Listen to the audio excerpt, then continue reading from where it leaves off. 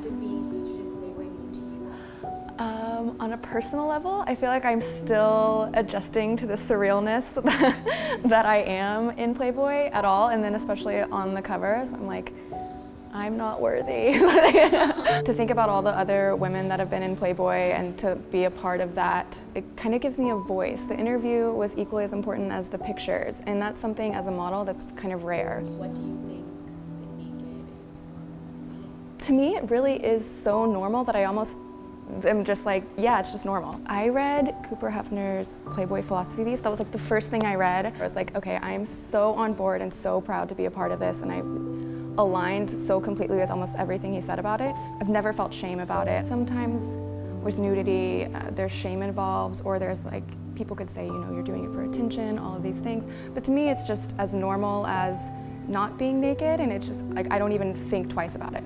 What does it mean to you to be a woman in 2017? That's such a loaded question. I mean, I think being a feminist is important. To me, it's about equality. To me, it's about believing that you have something to say, and that's important, and you can voice it, and your opinion matters just as much as anybody else's.